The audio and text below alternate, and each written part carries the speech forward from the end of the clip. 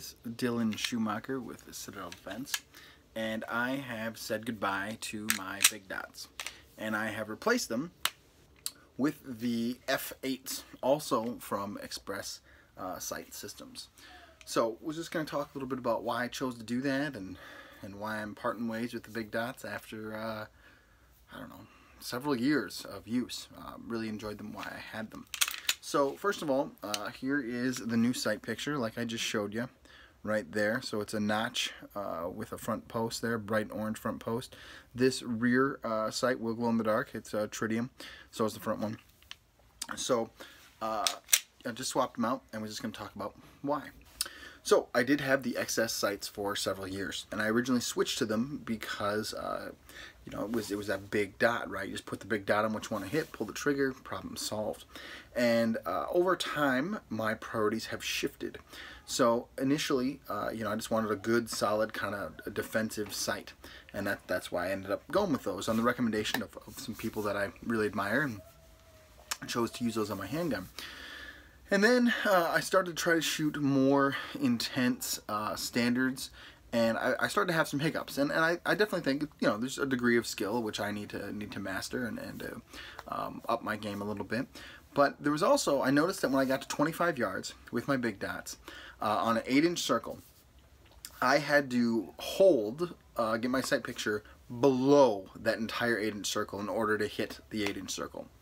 And that was really a big negative for me. And 25 yards is not that far. It's not that tough of a pistol shot.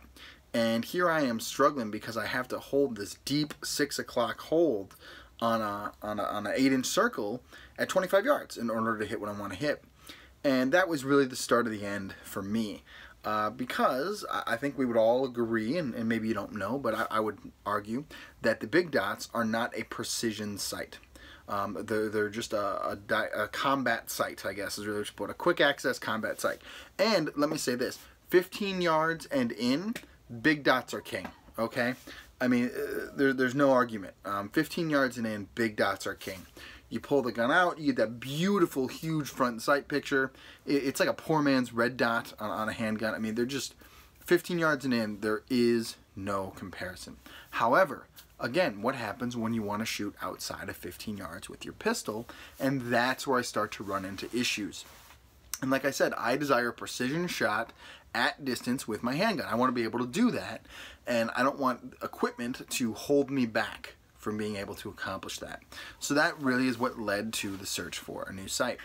One of the other reasons that I switched away from big dots is the rear sight is it's a snag-free sight. Anytime you're looking at defensive sights for an EDC handgun or a combat gun and they say snag-free, skip, okay? That's an automatic skip, because that doesn't allow you to use that rear sight to manipulate that gun one-handed, right? To rack it off your belt or your holster or your buddy's plate carrier, right? I mean, whatever. Like, it doesn't allow you to rack it off. I'm kidding, okay, right? It doesn't allow you to rack it off other objects or a table to get that gun into action. Or I shouldn't say it doesn't allow you. It makes it tougher. I can single-hand rack the big dots off my belt or my holster, but I gotta work at it. I mean, because it's this slim, snag-free sight, that's just harder to accomplish.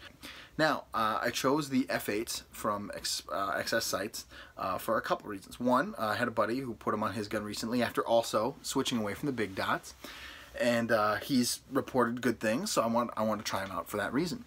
The second thing is, you know, it has a big front sight. Now, am I going to just wind up back where I started? I hope not, because I really got that U notch, and there's some daylight on either side of that U, which I'm sure you're able to see there, for me to be able to get that more precision sight picture. So we're going to shoot them. I haven't shot them yet. You know, I just put them on today here and wanted to talk about it. And we'll see, and I'm sure there'll be an update to this about how they go. I will say, I also bought a set of Trijicon XR HDs, or HD XR, I'm not sure what comes first, and I put those on my G17. And I'm also excited to test those out and see how those go. Initially, I like the XDs, or I like the Trijicons a lot more than I like the F8s. So we'll be curious to see how they perform and how I like them and kind of what I prefer. As you can see here, there's just this is a really deep rear sight, so there's a lot of ledge to work with. That's probably like 3/4 of an inch half an inch. I mean, there's a lot of room to work with there, so that when I want to rack that off a belt or a holster or whatever, I'm able to accomplish that. I will say, lastly, on any EDC handgun you have, or duty combat handgun, obviously, you should have night sights in that handgun. Those are an absolute must. I don't care if it's tritium, which I prefer, or even if you just get the painted illumination things that charge up with daylight on them or light on them, right? But something, you gotta have some way to access your sights at night. Preferably just get the tritiums, right? And that's a big win. So you got to have those, bar none. And then, again, I like that deep sight because I want to be able to do those single-hand racks and manipulations if I need to. Do I plan on that happening? No, but nobody ever plans on getting shot or disabled, right? So that's for me. That's why I switched. I'm not saying anything bad about the big dots. If you're still all on the big dots, hey, more power to you. I hope they serve you well. However, like I said, I want to be able to have precision at distance, and those sights no longer serve that purpose. Do brave deeds and endure.